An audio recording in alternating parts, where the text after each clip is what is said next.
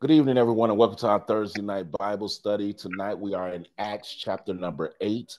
Once again, that is Acts chapter number 8. As always, I'm going to ask if there's anybody that's not speaking or asking any questions, could you please make sure your mics are muted so we don't get any background noise or feedback? Once again, everyone, we are in Acts chapter number 8. Is there any prayer requests before we get started? Do we have any prayer requests? All right, if there's no prayer request, Brother Dave, if you're able, my brother, would you open us up with a word of prayer?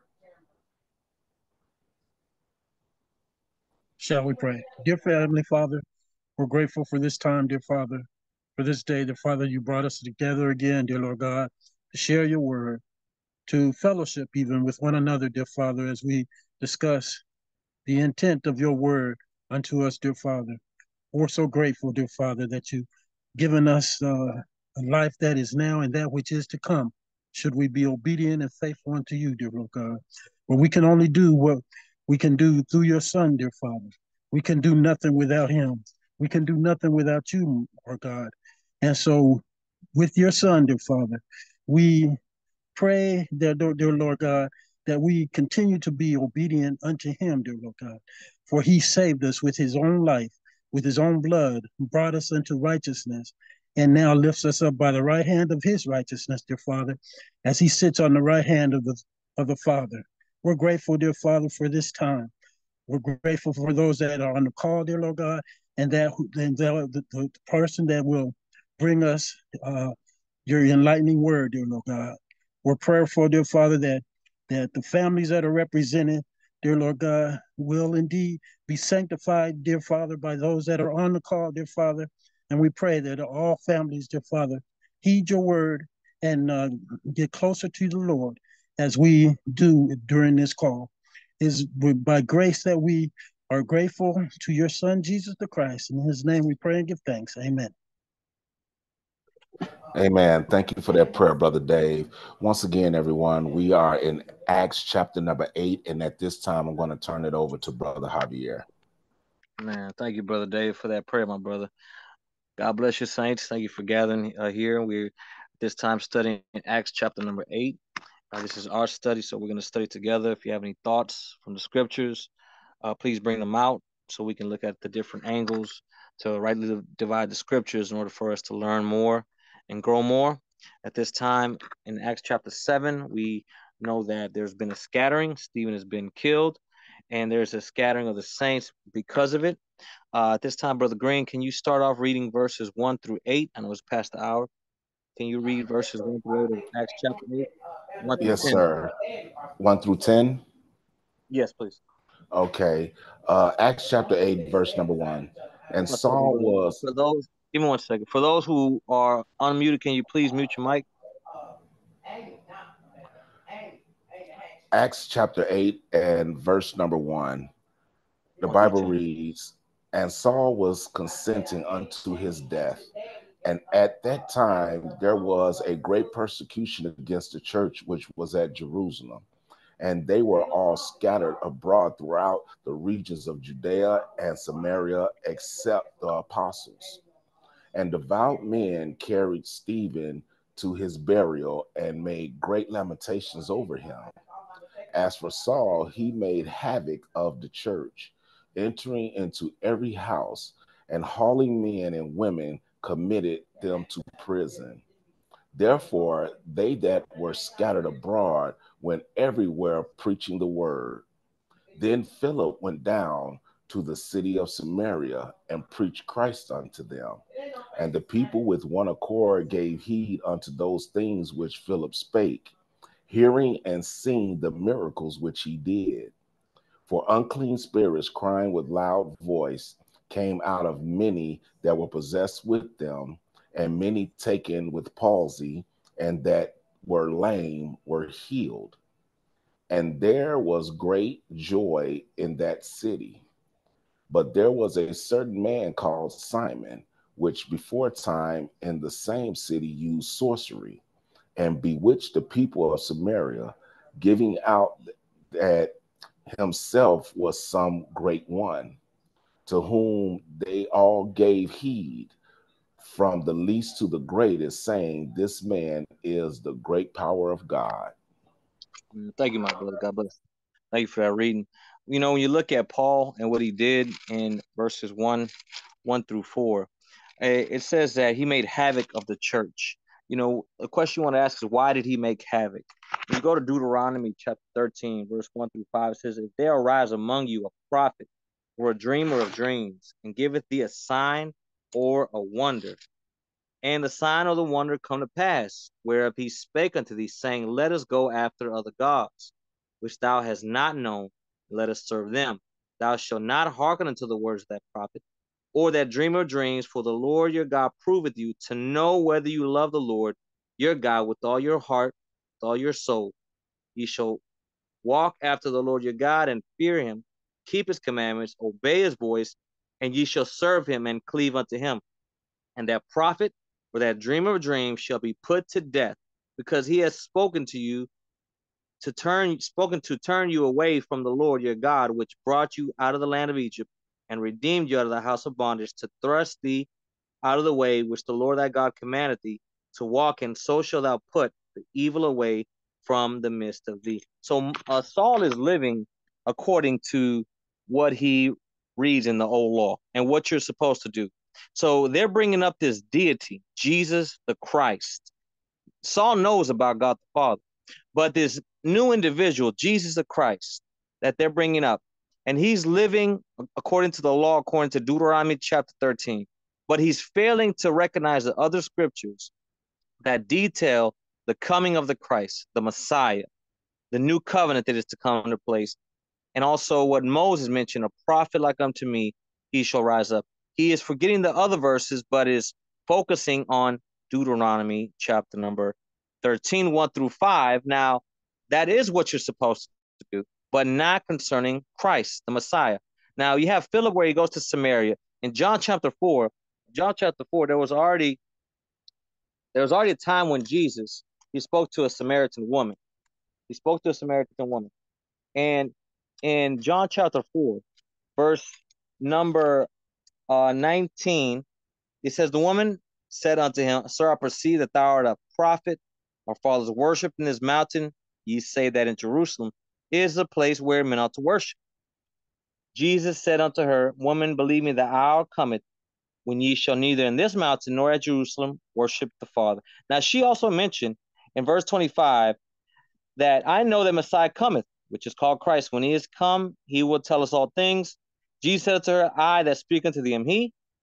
And upon this came his disciples, marvel that he talked with the woman. Yet no man said, What seekest thou, or why talkest thou with her? The woman left her water pot, went her way into the city, and said unto the men, Come, see a man which told me all things which ever I did. Is not this the Christ? And so here Jesus is talking to the Samaritan woman, and then she goes and speaks to the men in Samaria. So they've heard the truth before, they heard the mouth of Christ before. But here we have Philip in Acts chapter number 8, where he's preaching the gospel, he's casting out devils, he's healing those who are lame, palsies, those who are possessed, and this individual named Simon the sorcerer. Now, as she mentioned, they worshipped in this mountain. They talked about God. And then you have this individual which is bewitching them with sorcery.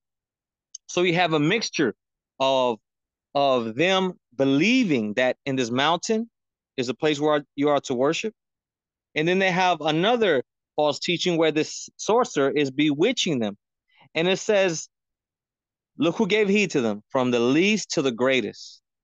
That means from the poorest or the unknown to the greatest individual, they knew this man in this area in Samaria as the great power of God.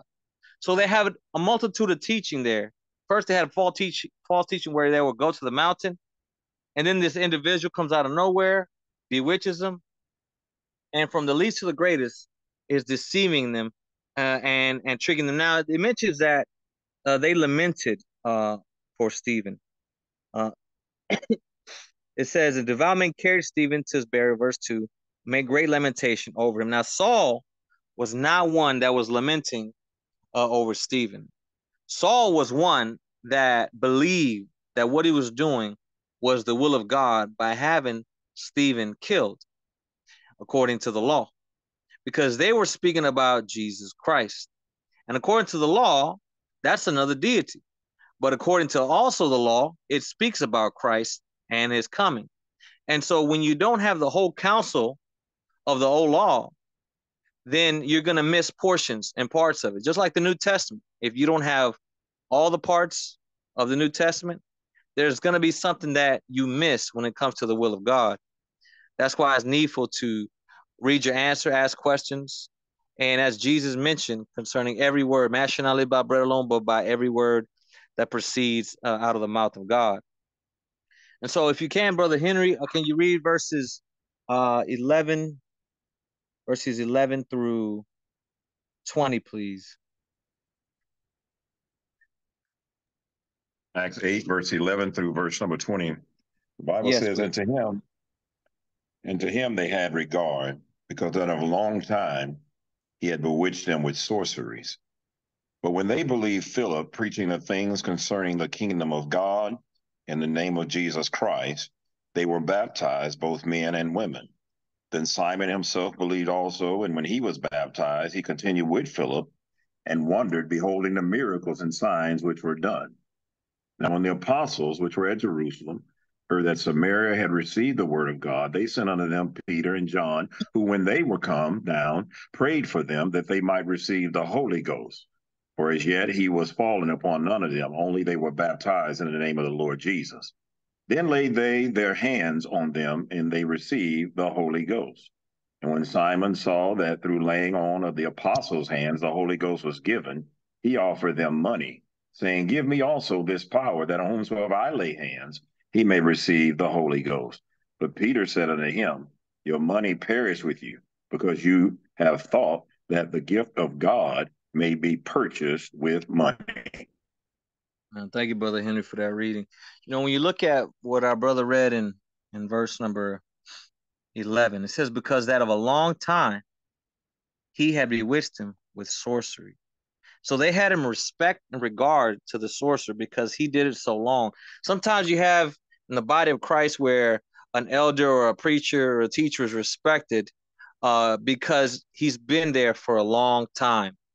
And doesn't matter what he says, the people will believe him because it's been of a long time. Orpheus Hayward, because he's teaching a long time. T.D. Jakes, because he's been teaching a long time. Doesn't matter if he partied with Diddy and what he did, because a long time you're connected to him versus connected to the Father. And so you're not paying attention to the voice of the Father. Your ears override his voice, and you are directly connected to a man of flesh. And this is what happened in Samaria. And so as Philip was there, he's preached the truth. And even Simon, he obeyed. And he also was baptized. Now, when you look at what is mentioned, Philip was a preacher. He healed the lame, as we mentioned. Many that were possessed were taken out, unclean spirits. But as our brother read in verse number 14, they heard that Samaria had received the word of God. They sent Peter and John. When they were come, prayed for them that they might receive the Holy Ghost. For yet he was fallen upon none of them, only they were baptized in the name of the Lord. And so he was fallen upon none of them. When it comes to that, it means gifts. When it describes that detail, is describing gifts, because you already read in verse number 12, in the name of Jesus Christ, they were baptized. When it says they were baptized in the name of Christ, that means they received the indwelling of the Holy Ghost. Holy Ghost can be defined as either the gifts that come from the Holy Ghost, or it can be described as an indwelling of the Holy Spirit, as Acts chapter 2, verse 38 describes. But here, they sent Peter and John because they're apostles. And these apostles, when they lay their hands on them, they're going to just receive certain gifts, whether it's going to be a gift to heal, speaking a tongue, a gift to prophesy, a gift to cast out a devil. But whoever they lay their hands on, those individuals that get those gifts will not have the power to transfer that gift over to someone else. If that were the case, Philip would have done the same thing. If that were the case, they didn't need to send Peter and John to Samaria. Philip would have did that while he was there, if he had the ability to do that. Now here it says that he was fallen upon none of them. Only they were baptized in the name of the Lord Jesus. So when you look at Acts chapter 10, looking at verse 44, while Peter yet spake these words, the Holy Ghost fell on them all which heard the word, and they of the circumcision which believed were astonished, as many as came with Peter, because that on the Gentiles also was poured out the gift of the Holy Ghost. But then they were baptized afterward in the name of the Lord. Now that was for the belief of the Jews, but here they prayed that the Holy Spirit will fall upon them. But as they arrived, they laid their hands on them, because as they were on their way, the gifts of the Holy Ghost did not fall upon them. Now, this individual, Simon, he's seen that gift. He's seen that power. He tried to give them money. But Peter mentioned unto him, your money perish with you, because you thought that the gift of God may be purchased with money. Now, here's also a brand new teaching, is that Simon the sorcerer believes that I can give you money, and then I can get the power, and then I can give it to someone else. He said, give me also this power, that on whomsoever I lay hands on, he may receive the Holy Ghost. I want to be like you. I want to be like an apostle, because I'm seeing Philip. He's been, look at verse number 13. Then Simon himself believed also, and when he was baptized, he continued, who continued? Simon, with Philip, and wondered, beholding the miracles and signs which were done. Now, Philip was doing wonders and signs, miracles, but he wasn't transferring the power. But when he's seen Peter and John, he's seen something different than what Philip was doing. He's seen the power get transferred. And Simon said, I want that ability as well. And you cannot have the ability of an apostle to raise the dead or transfer that power to someone else. 1 Corinthians 13:8. Today, prophesying is ceased, tongue speaking is ceased, new information is ceased. It does not exist. There's a brother I talked to. He mentioned that there's a minister in the church that still believes that you can lay hands on someone and miracles still exist today. He says he hasn't seen it yet, but he knows it exists, but he's wrongly dividing the scriptures. So here we have a case where Simon is about to be reproved. Is there any questions or thoughts before we go on? Questions or thoughts? Brother Kennedy? But Javier, can you please go back on 12, verse 12, please? Sure. But when they believed Philip, preaching the things concerning the kingdom of God and the name of Jesus Christ, they were baptized, both men and women. And so Philip was teaching about the kingdom of God, which is a church, and Jesus Christ himself. When they understood the gospel, the good news, then they were born again baptized, both men and women in Samaria, in this time frame when Philip was there. Did you have a specific question about what Philip did? Probably I used the wrong verse, because I understood you were saying about that baptism was the indwelling of the Holy Spirit. Probably I misunderstood. Yeah, so when it says that, it says right here in verse number 16, for as yet he was fallen upon none of them, only they were baptized in the name of the Lord Jesus. So in verse 16, it's describing that the powers of the Holy Ghost, which come from the same Spirit, which is speaking in tongues, prophesying, casting out devils, to heal, was falling upon none of them. They were not prophesying. They were not speaking in tongues. Only they were baptized in the name of the Lord Jesus. That is the indwelling. They received the indwelling of the Holy Spirit when they were baptized. And the gifts was fallen upon none of them. In other words, God did not give them the gifts until Peter and John came They laid their hands on them. And then those gifts began to get displayed by the saints, because God distributed according to who he wanted the gifts to go to. So they were just baptized to receive the Holy Spirit indwelling, but they did not receive, sister, the gifts that comes from the Holy Ghost. Yes. Thank you. Now I get it. Thank you so much. God bless you. God bless you too, sister. Any questions or thoughts before we go to the next few verses? Brother Kennedy, can you read verse 21 to verse number 30? Yes, 21 through 30. Thou hast neither part nor lot in this matter, for thy heart is not right in the sight of God. Repent therefore of this thy wickedness, and pray God if perhaps the thought of thine heart may be forgiven thee. For I perceive that thou art in a gall of bitterness and in the bond of iniquity. Then answered Simon and said, Pray ye the Lord for me, that none of these things which ye have spoken come upon me. And they, when they had testified and preached the word of the Lord, returned to Jerusalem and preached the gospel in many villages of the Samaritans. And the angel of the Lord spake unto Philip, saying, Arise and go towards the south unto the way that goeth down from Jerusalem unto Gaza, which is desert. And he arose and went, and behold, a man of Ethiopia, an eunuch of great authority under Candace, queen of the Ethiopians, who had the charge of all her treasures, and had come to Jerusalem for to worship, was returning and sitting in a chariot, read Isaiah the prophet. Then the Spirit said unto Philip, Go near and join thyself to this chariot. And Philip ran thither to him, and heard him read the prophet Isaiah, and said, Understandest thou what thou readest? Man, thank you, Brother Kennedy, for that reading, my brother.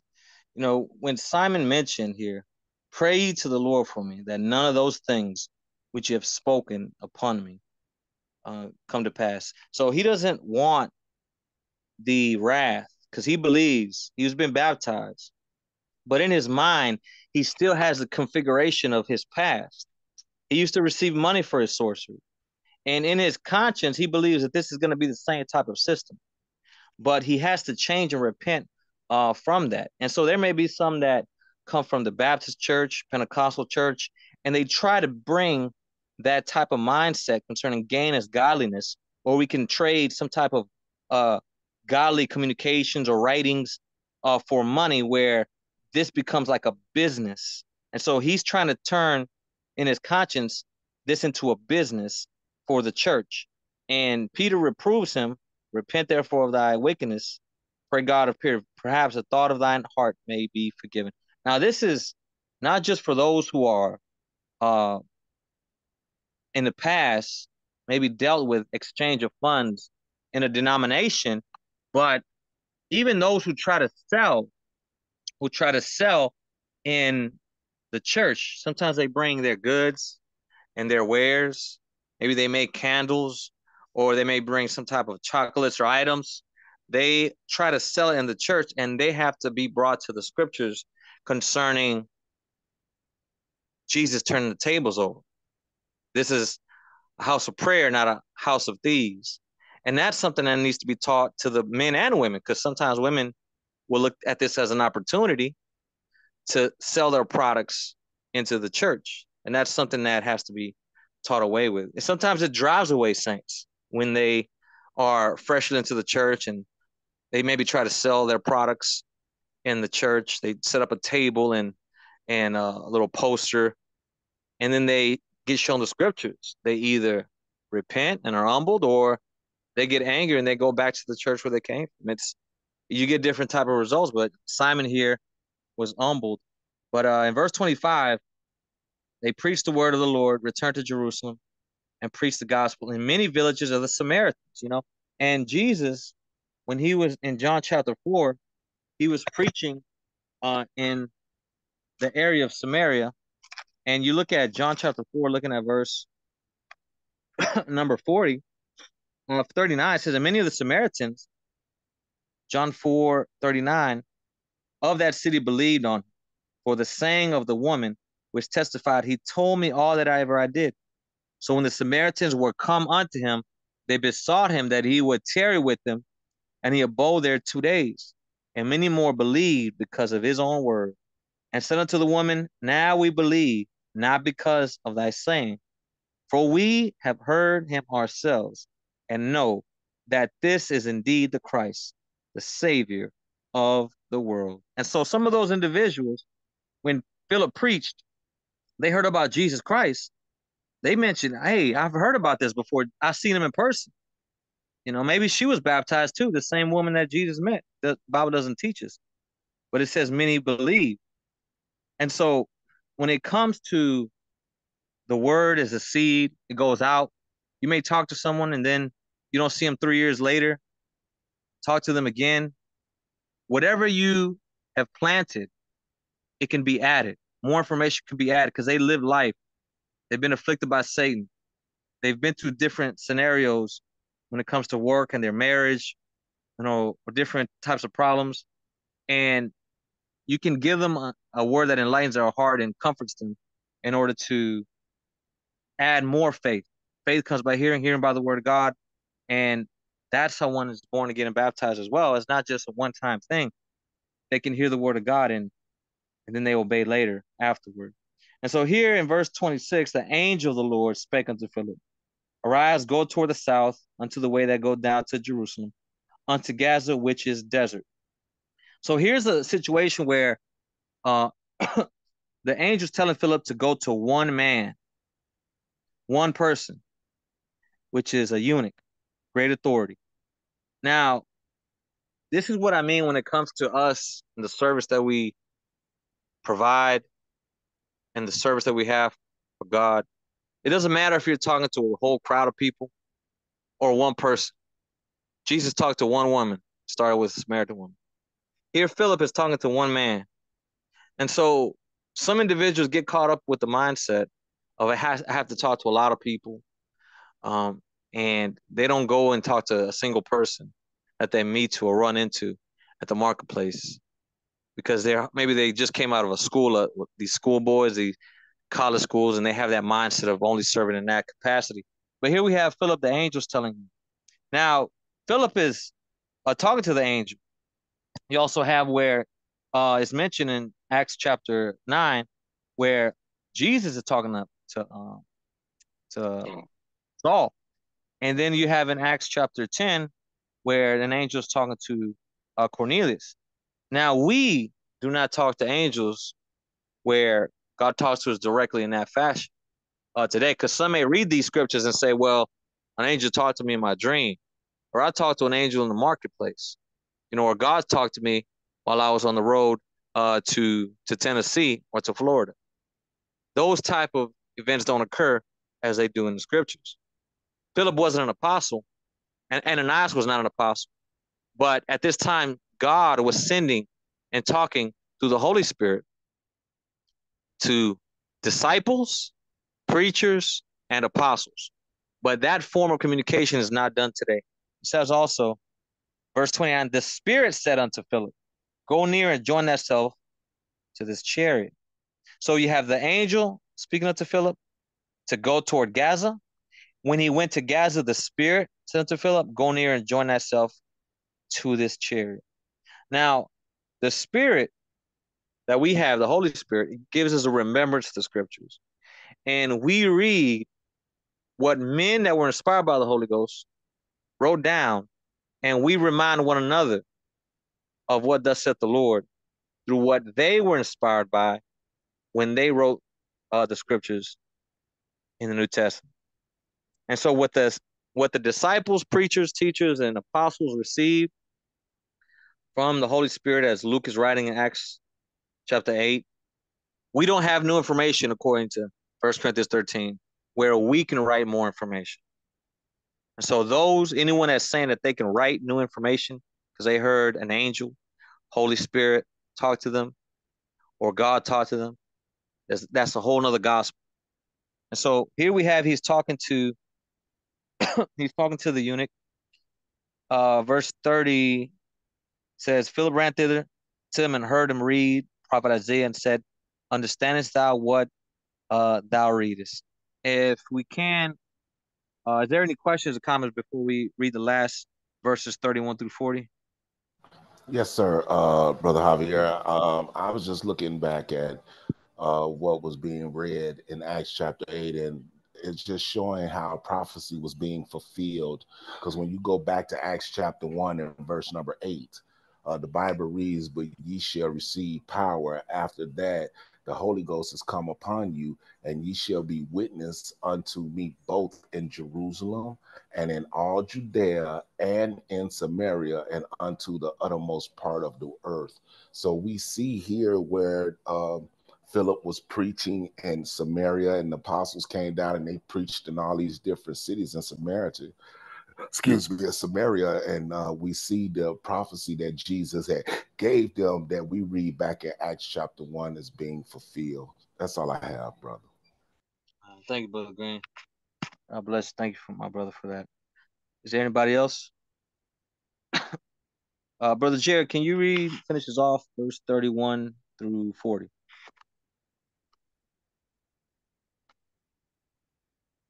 Yes. Thank you. And he said, how can I unless someone guides me? And he asked Philip to come up and sit with him. The place in the scripture which he read was this: he was led as a sheep to the slaughter, and as a lamb before its shearers is silent. So he opened not his mouth. And in his humiliation, his justice was taken away. And who would declare his generation? For his life is taken from the earth. So the eunuch answered Philip and said, I ask you, of whom does the prophet say this? Of himself or of some other man? Then Philip opened his mouth and beginning at this scripture preached Jesus to him. Now as they went down the road, they came to some water. And the eunuch said, see, here is water. What hinders me from being baptized? Then Philip said, if you believe with all your heart, you may. And he answered and said, I believe that Jesus Christ is the Son of God. So he commanded the chariot to stand still. And both Philip and the eunuch went down into the water, and he baptized him. Now when they came up out of the water, the Spirit of the Lord caught Philip away, so that the eunuch saw him no more, and he went on his way rejoicing. But Philip was found in Azotus, and passed it through. He preached in all the cities till he came to Caesarea. Amen. Thank you, brother. God bless you, Brother Jared, for that reading. You know, the question is asked, do you understand what you're reading? Understand what thou readest. How can I accept some man should guide me? And so he called him up, give me the understanding of what I'm reading. Led as a sheep to the slaughter, like a lamb before his shears. So he opened not his mouth. In his humiliation, his judgment was taken away. Who should declare his generation, where his life is taken from the earth? This is powerful from Isaiah chapter 53, where in Isaiah 53, in verse 10, it describes that thou shalt make a soul an offering for sin. That's in verse 10. In verse 11, for he shall bear their iniquities. In Isaiah 53:12, it says, because he hath poured out his soul unto death, he was numbered with the transgressors, and he bare the sin of many, made intercession for the transgressors. The power that occurred on the cross is what is being described here by Philip unto the eunuch. He came from worship, a worship that was not accepted anymore, and God wanted him to hear the good news of what his son did on that cross. Amen. As he was reading Isaiah chapter 53, he wanted Philip to give him the detail of what Isaiah 53 meant. Who was it talking about? What power occurred?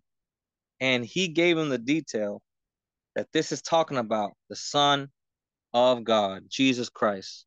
A lot of individuals in the world do not believe that Christ is the Son of God. They believe he's some prophet. They believe he was a good man.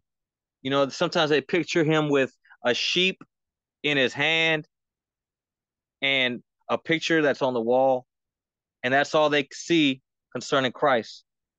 But Philip taught him concerning who Jesus was, and he taught him as they were on their way concerning water and baptism. Because as they ran into the water, he mentioned unto him, what doth hinder me to be baptized? He described to him what happened after the cross. He described to him that that is where one receives the forgiveness of sins and the Holy Spirit. The eunuch was very attentive to what was being read in Isaiah 53 and what was the commandment to be saved after Christ died, buried, and resurrected. And as he's seen that water, what hinders me to be baptized? Because I see the water. You told me about the water. I understood that this is the Son of God. Now, what is the hindrance? Verse 37, Philip said, if thou believest with all thine heart, thou mayest. He answered and said, I believe that Jesus Christ is the Son of God. That's what he told him. He commanded the chariot to stand still. They went down both into the water, both Philip and the eunuch, and he baptized him. The Spirit knew what was in the eunuch's heart. God knew that he just came from worship and that he was no longer accepting that form of worship. God knew that he would understand Isaiah 53 when Philip described it to him and guided him. That's why he sent him unto him. The eunuch is what you call someone that is a true worshiper and a worshiper that was seeking after God's truth. And he knew that he would obey the gospel. So when it comes to those who we talk to, God knows here in this world who's going to obey and who's not. We don't know all the details if they'll obey or not, but we just talk to them anyway. We communicate with them concerning the truth. And if they believe that Christ is the Son of God, he purchased the church with his own blood.